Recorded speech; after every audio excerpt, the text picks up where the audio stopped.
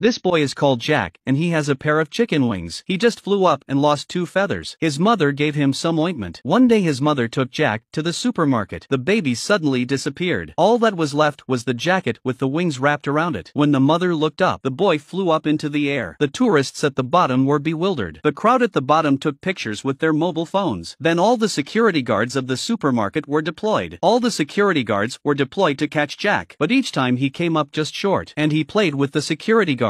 And then it occurred to Mom, if you turn off the lights, he'll come down on his own. Then the lights started to go out one by one. The light-loving baby fell into the cooler section. Just then the security guard seized the moment. He went up and grabbed the boy. Jack was then taken to hospital. The doctors said the boy needed to be kept in hospital for observation, but the mother refused. She didn't want the boy to be used as a test subject for research. She picked up Jack and tried to leave the hospital, but the gates were already surrounded by journalists. Fortunately, the doctor was able to help her. They were able to escape through the back door. But before they reached home, they all came running out. They wanted to touch the boy. The mother had to run back to the house. The next day, the neighborhood was filled with reporters. The father rushed back when he heard about the situation. Jack was so happy to see his dad. He flew around the house, but the space was too small. Jack bruises his wing again. Mom called the doctor to the house. She wanted to remove the baby's wings, but the doctor said, the baby's wings is attached to the bones of the arm. If they are forcibly removed, it could be disabled for life. That's when the father came up with a solution.